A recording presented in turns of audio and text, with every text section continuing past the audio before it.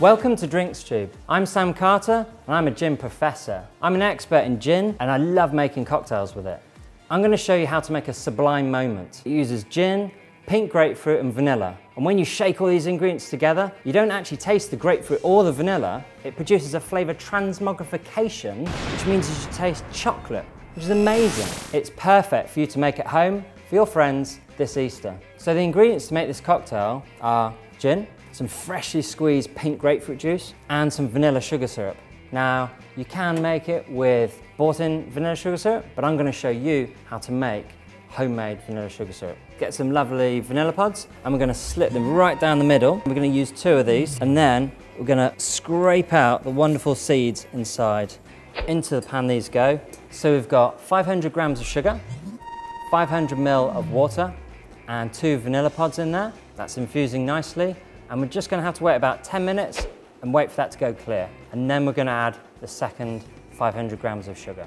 So now that's gone clear, we're ready to add the other 500 grams of sugar. And again, this should take another 5 or 10 minutes or so for this to then go clear. You don't want to over stir this, otherwise you'll make the sugar syrup crystallize, and let the pan do its thing. Once it's all gone clear again, to turn the temperature off, we'll leave it for about 3 hours to cool down and really infuse all the flavors. And then we'll take out those vanilla pods and that'll be ready to make the perfect Sublime Moment cocktail. So we've made our vanilla sugar syrup.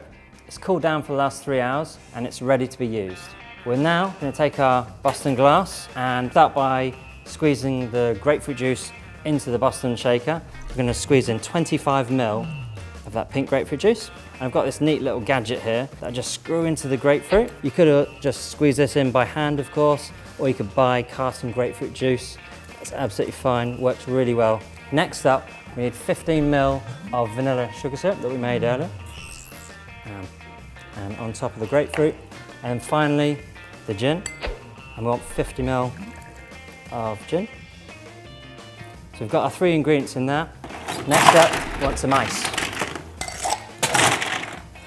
Fill it completely full of good quality ice. And then we add the tin part to the cocktail shaker. Give it a tap and it holds it. And then give it a shake.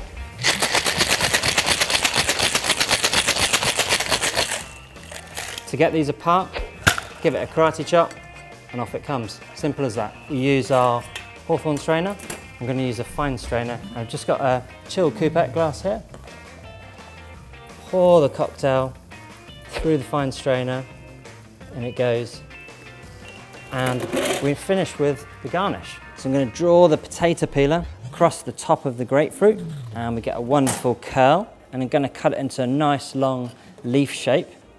Turn it over and I'm going to make a couple of incisions here with a knife. I'm going to take from the top corner all the way down to the bottom, and then just going to put another little cut just here.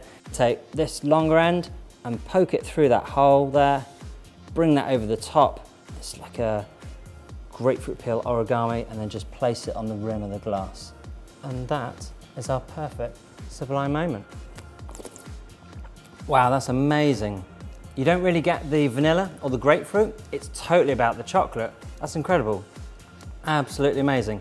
If you want to learn more about gin cocktails, then click on the button here and watch Jamie make the ultimate gin tonic, or follow the link below. And then over here, subscribe to Drinks Tube and learn all about cocktails, beers, wines, and soft drinks. Cheers, enjoy.